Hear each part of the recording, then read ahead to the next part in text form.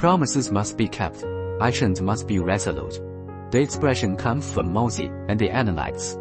Followers of Mozi and Confucian ethics admired those who could keep their promises and whose actions were resolute. They believed speech and action should match. However, Confucius 551-479 BC and Mencius 372-289 BC took this further to apply to rulers who, only by being as good as their words and trustworthy in their speech, could earn the confidence and support of their subjects who, in turn, would be truthful with them.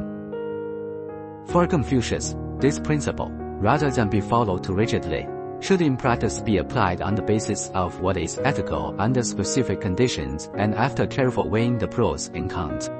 Later, the expression came to refer to honest speech and firm action, keeping one's word, and also shoe action to word.